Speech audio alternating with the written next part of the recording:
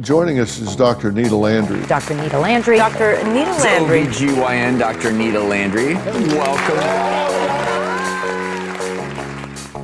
Hello, everyone, and welcome to The Doctors. Women are running this show today.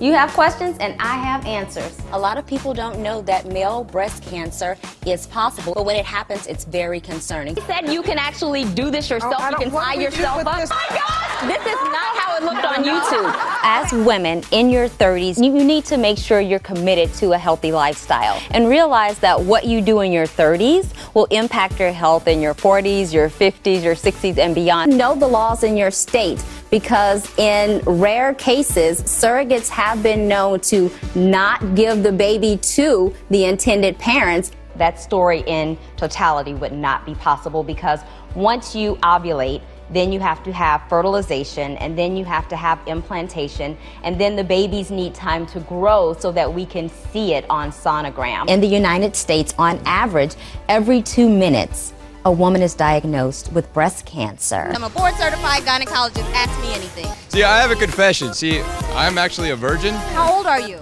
I'm 32. Yes! Half of Americans say they would spend the entire weekend streaming a TV series, and in that weekend, they don't even think about sex. I mean, there are some good TV shows on, though. I'm just saying. Tell us what you think. Log on to thedoctorstv.com for the Doctor's Kombucha Teeny recipe and give it a whirl. Tell us what you think on social media. Cheers to your health, and we'll see you next